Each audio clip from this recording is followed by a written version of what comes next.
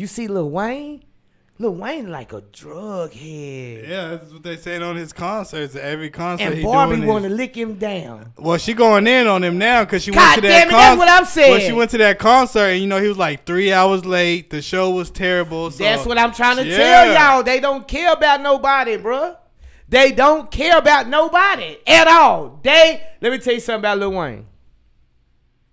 Lil Wayne the type of nigga.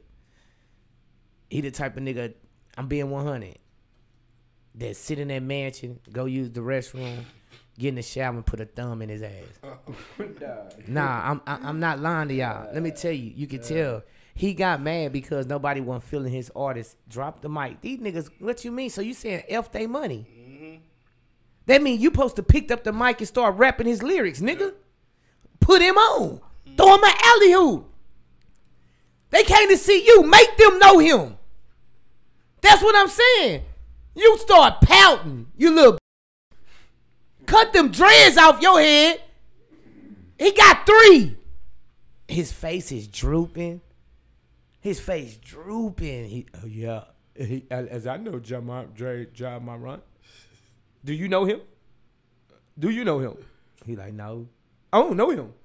I know he got 3,000 people in his town. That's what I know. I say, damn, look at this nigga with these baggy clothes on. What is wrong with Wayne? The Illuminati got him like that? Man, you damn bad. They been on my line.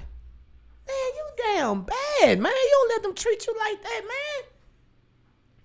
I look, and then he just starts saying something outrageous. I just had to flick it off. Yeah, I said they didn't got him. They didn't got him, Rihanna. Rihanna, she just a sex slave for him.